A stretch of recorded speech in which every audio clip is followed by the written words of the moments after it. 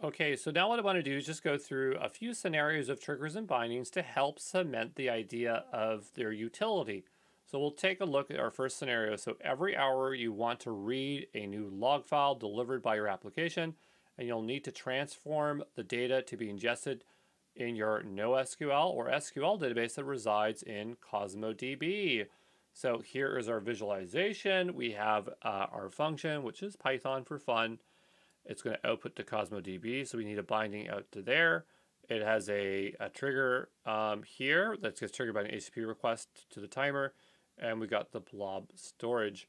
So you use a trigger timer. I guess actually HTTP shouldn't even be there. I think that's just a mistake. But you use a trigger type timer because it's a scheduled job that will run at a specified time. The trigger will be in for the blob storage and out for CosmoDB because whenever a function runs, it'll be on a timer, and when it executes, it'll read data from blob storage, process the data from blob storage, and then write some data in CosmoDB. So the key thing here is that this runs on a schedule. You're not, even though it's there, you're not invoking it like with an API request. It's just invoked on schedule. Let's take a look at scenario 2. Every time someone signs up to your application, you want to trigger an email. So here, there is an HTTP request coming in, and it's going to send out to SendGrid to send out that email. So you want to develop an API that allows you to send an email after a request is received, and you'll use HTTP trigger because it's an API that will be triggered based on this request. For the bindings, you won't be accessing any data when the function starts, so the in direction is none, and you'll use SendGrid for the out direction, which allows you to send messages via email.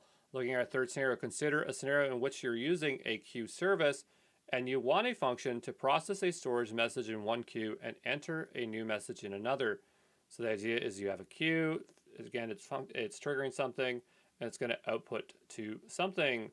So in this case, you'll want to use it says consider a scenario queue service where you want a function to storage message in one queue and enter in another. So probably this icon's old, but we probably should have had this icon repeated twice, because this is the SendGrid logo. So just imagine that we took this icon and we put it over here.